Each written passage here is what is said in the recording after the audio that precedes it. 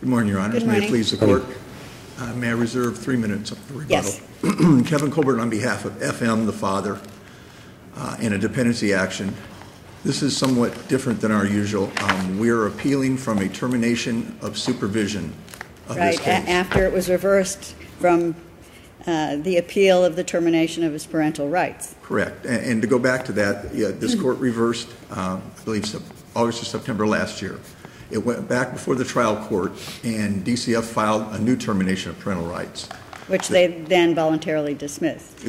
I represented below, and the day before the trial certain, March 1 of this last year, they voluntarily dismissed, which left it in a dependency posture. What occurred next was a July 3 JR hearing. Our appeal is based on that and another order that was entered on July 8. The July 3rd, there was no notice to the father. He was unrepresented. He was not served in accordance with the rule and law with his JR SSR 3 days prior. He was not given notice of the hearing, and he was unrepresented. The second point of appeal is the July 8 order. I'm not sure how that came about. I'm not aware of any hearing. The father, again, was not provided any notice, not a proposed order beforehand. And once he was aware of these two orders, he retained me. I filed motions for relief, set aside and vacate rather, as to both of them. Was there any evidence of a hearing transcript of the July 8th proceeding? No, Your Honor. So we don't really know what actually happened other than the entry of that order? All we have is in the one transcript, and it's in my brief, that the mother's attorney said, yes, Your Honor, I did what you said. I've drafted an order with those findings based on those documents, and that was all entered in the July 8 order. I'm not aware of any hearing, and in looking at the docket, it doesn't show a hearing either. Right. The only hearing between the March 1 dismissal and the July 3 JR was the guardian ad litem's motion to withdraw, I believe, in May. Right. We argue that this is a violation of due process. Well, he was not given his 10-day opportunity to file his objections either. And moreover that, 8257 requires 10 days, and what has occurred here was, even though the judge didn't sign it, it was rendered the same date that the general magistrate filed her report and recommendation.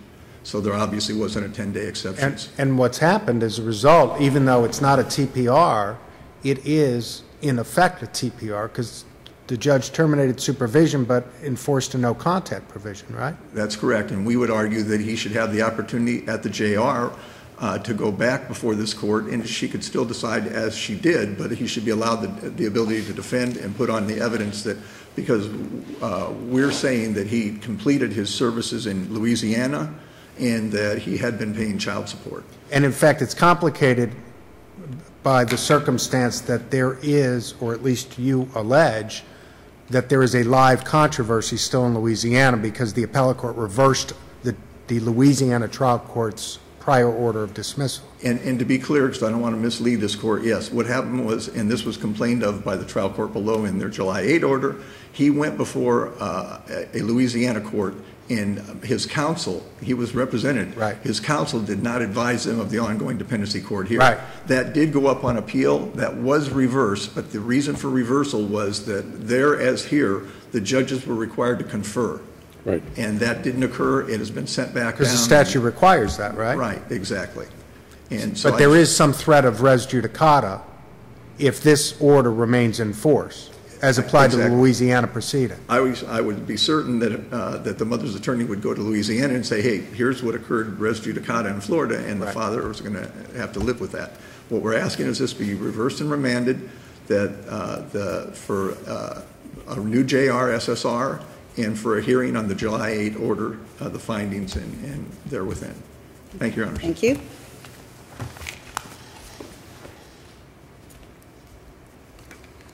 Good morning. Good morning. May it please the court, Karla Perkins for the department. We have a case here of a father who has chosen not to participate in the proceedings in Florida. Well, I don't think that that's a fair representation. I mean, you claim in your brief that he could have called someone to find out when the hearing was or checked the court file to find out when the hearing was. But the law is very clear on that issue. You don't have to comb through the court file or make telephone calls to find out when hearings are going to be. You are required to be served, not just have notice, but to be served notice for this particular type of hearing. And it is undisputed that there was no service to him, no attempt to even serve him for this hearing. So, you know, him choosing not to be at a hearing, I think, is an unfair characterization of the record.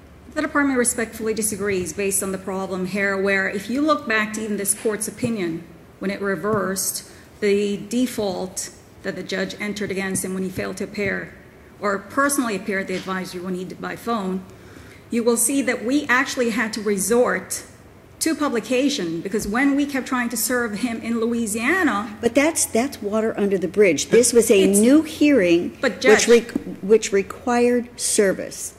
And regardless of whether he flaunted or made a mockery of the system can't then make a mockery of itself. You have to serve.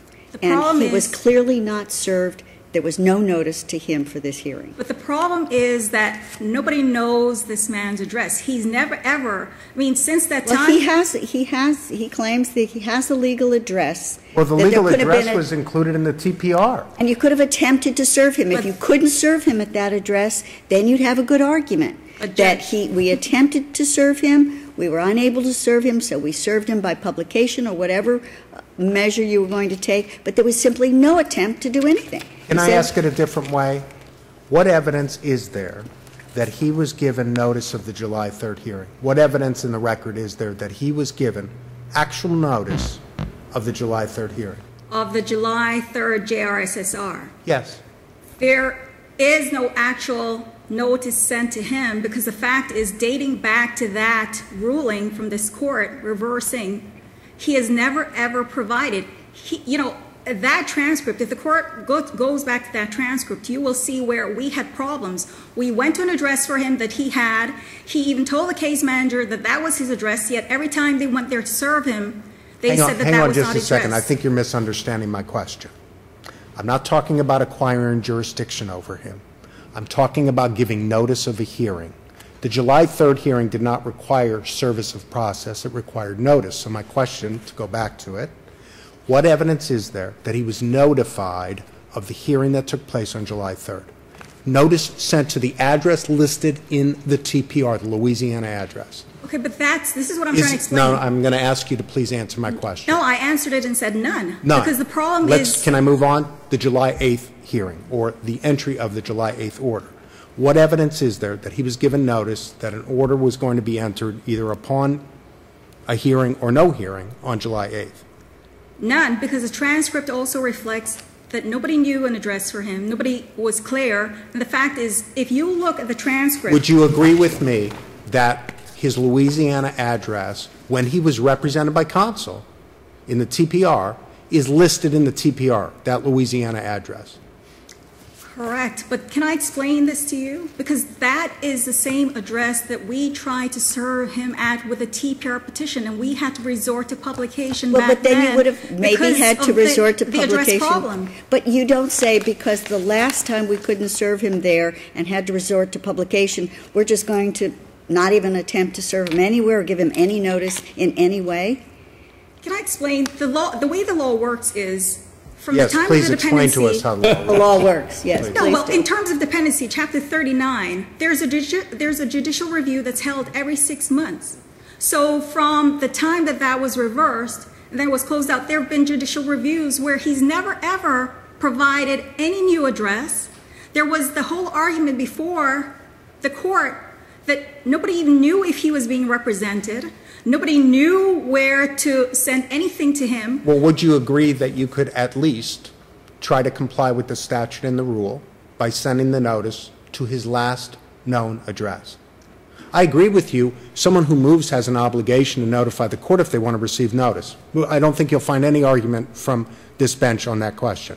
My question is there any evidence that you all sent notice of these hearings to his last known address? Any evidence? No. Okay. Would you agree that fundamental due process notions require that efforts be made to notify someone, at least at their last known address, before a hearing that adjudicates these kinds of rights? I would agree, except for the circumstances in this specific case. So tell me why he wasn't entitled to notice at his last known address. In this specific case, the problem is we've had, and I hear the court saying, well, nobody has the obligation to go and look in a court record. But the problem is when you have an ongoing case, you have a lawyer in the past who then turns around, Mr. Fauchot in Louisiana, who then tells the court, well, he no longer represents him. We try to serve at an address that turns around and he says, people are there and they're saying this is not his address. We have no valid address. He's known about this case from the time of the inception of the case. Tell me what evidence there is that he knew that a hearing was going to be held on July 3rd. What evidence there is that he actually knew that on July 3rd there would be a hearing? I have no evidence, and I see no evidence in the record that would have said that notice was sent to him. Let me ask you another question. On August 23rd, the court entered the order terminating supervision. Is that right? Correct. Is there any evidence in the record that notice was sent to or received by him for that hearing date? I don't believe that was done either. Okay. And would you agree with me that the court entered an order adopting the GM's recommendation on the very same day that the GM submitted the report? I agree with that because do you agree that that's a violation of the rule? I agree that's a violation of the rule, but if you look at But you're essentially just arguing, hey, the rules don't apply to this case. No, Judge. Yes, that's exactly what you're arguing. Judge, the problem here, this is the problem that the lower court has faced, okay? If you look at the record from below, dating even back to the prior TPR, when he appeared by phone, he didn't appear in person, and the court cut him off without inquiring as this court required. Which is why we reversed it. Correct. Right. If you look from even back then, this father, the cases involved his children. Instead of him basically participating and showing the court that he was interested and concerned about how much being can he involved with his participate? children. How much can he participate? He initially had these children. Then, because he was the victim of abuse, the children were taken from him and given to the mother. The mother then moved to Louisiana. He then moved to Louisiana so that he could have contact with his children, but all contact was severed by the court. So how much could he participate? He wasn't allowed to have any contact whatsoever with his children. And this order perpetuates that same order, no contact. So how can he participate? If you look... Other than move to Louisiana to be closer where he could have no contact. Well, I think he's originally from Louisiana. But he went back there because that's where his children were sent. Well, they seem to have been in Miami for a short duration, so I'm not even sure how the whole thing generated in Miami because they seem to all be from Louisiana. But they did go back there, and they've been back there for the last couple of years. I think the problem here and the problem the lower court has been facing with his father is, and even when she asked his counsel at the hearing, actually at the August 23rd hearing is when Mr. Colbert appeared for the father. And she asked, where is the father now? He said, in Virginia. And then when the discussion was about an address, and Mr. Colbert was asked for the address, his response was something in Louisiana. So he did not even provide the court with the address. Of course, by then, the July 3rd and the July 8th orders had already been entered without notice to him. Here's the problem. We see the common thread that appears to be frustrating the trial court below. All three of us have trial court experience. So it's not as if we don't understand some of the frustrations that can occur when someone is obstreperous or refusing to participate. But that's not the question. The question is, was he given notice so he could make the decision whether to participate or not? If there was evidence in the record that he had been given notice of the July 3rd and the July 8th order and been given the option and notice of 10 days to object, frankly, we wouldn't be here. The question isn't, is he obstreperous? The question isn't, is he not participating? The question is he being given notice? The most fundamental, basic notion of due process. If he is given notice and decides not to appear, decides not to put on a case, decides not to participate, that is his affirmative choice. But he's been denied the opportunity to make that decision.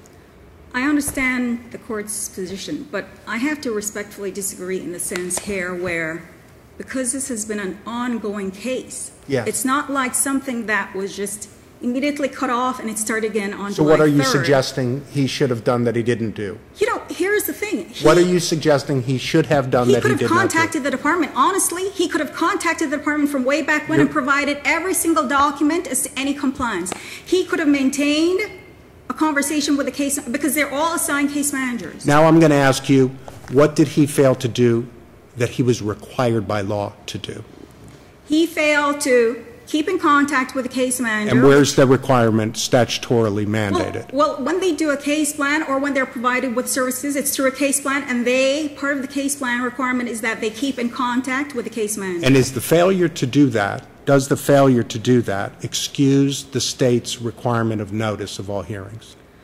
I would not say that it excuses the requirement, but here's the problem. Then why are we still discussing the issue of notice? Because if he had kept in contact, everyone would have been able to You're provide right. him with the appropriate notice. And in the best of all worlds, that's exactly what would happen, and you wouldn't need to send out notices, and there wouldn't need to be statutes that require it. But there's both a statute and a rule that requires it. I'll tell you what's interesting. If you look back when he was not present at the January 18th, 2013 JR hearing, which I supplemented with that order, he was not present there either.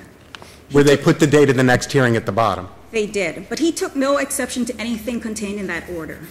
And the fact is, because this has been something that has been ongoing. Was he given notice of that order? Was that order sent to him? Since he wasn't there, the rule requires that notice be given, either noted at the bottom of the order or that it be served upon the party. Is there any evidence he was served with that? No. So it's probably unremarkable that he took no exception to it if he never got a copy of it. But if he had had a lawyer, would the lawyer not have been able to look in the court file? Well, those and are look at great that? and interesting hypothetical questions, but not the situation we have. We're just going in circles here. Let me ask you something, Ms. Perkins. How long have the parties been living in Louisiana now? They've been there, I believe, over 2 years. Over 2 years. Yes. Why is Florida still involved in this case? Why, if there's a conference that's been required by the Louisiana Appellate Court, a conference that would be required by law anyway, why have the judges not conferred on relinquished jurisdiction to Louisiana to handle all of these matters and vacate the Florida orders? Why can't that be done? Great question. Well, the termination of supervision has also included termination of jurisdiction. And if you look in my brief, I've cited But the orders, 39134. the stay-away orders remain. The no contact order is a Yes. no contact order from the Florida court. What Right. happens is he's now, if you 390134, 09013, subsection 4, says orders pursuant to this chapter which affect placement of access to blah, blah, blah, shall take precedence over other orders. However, if the I court is understand, Ms. terminating Perkins, I jurisdiction- understand. And if I were sitting in the dependency court today, as I have in the past, as you know, I would be asking, what are we doing with this case? Let's vacate these orders, relinquish jurisdiction to the Louisiana court where they can actually provide services while the parties are there. Why can that not be done? What are we doing still arguing about this case? I have to agree on that point. I cannot disagree with that at all. So I totally why shouldn't we agree. just require that the conference be had as required by the, what is it, the UCCJA? What is it? Say again? ICPC, I think. That one too, okay. Why can't that conference not be had so that the Florida court can get this thing off of our dockets and let Louisiana handle it where the parties reside? The court did terminate jurisdiction, so he now, under But there's got to be a complete 390134 vacation of all of the orders that are getting in the way of these parties getting involved in Louisiana. Because Judge Emas is correct, there's a res judicata issue on the stay-away or no contact order that may apply to the Louisiana court. It's got to be transferred over there in some kind of a clean form so they can begin handling this case properly. You know, he actually has been doing his services in Louisiana or someplace else other than Florida. So he's been doing everything there that he can actually provide to the court. Because he just wants to provide to the court here the documentation that he can provide there. Let's get out of the way. Right. Let's get out of the way. That's what I think you should do. And I that was think you the can do that yourself by going back to the trial court now and suggesting that we do that. That was the problem with the last case that resulted in a reversal, was because he tried to appear telephonically and the judge was unhappy with that. Yes. because couldn't afford to, or whatever, allegedly couldn't afford to fly here for the hearing. You should go back over there today, just lead them to put this on the calendar for a conference call, terminate vacate the stay-away orders, let Louisiana handle it. That's what you should do today. Or at the very least, you should take those initial steps, and if there's an agreement, you could request this court to relinquish jurisdiction for a short period of time. Agreed. To allow that to actually occur. Agreed. So that the case can go where it by all appearances, should be. And I don't think you'll have any problem asking us to do that. Otherwise, we're essentially going to do it for you. And we'd certainly be willing to wait to give you all an opportunity Well, to thank tell you. us whether you want to relinquish for that purpose. We will do the motion. Thank you. Thank you. Thank Very you. good. Thank you. Thank you, Your Honor. Thank you.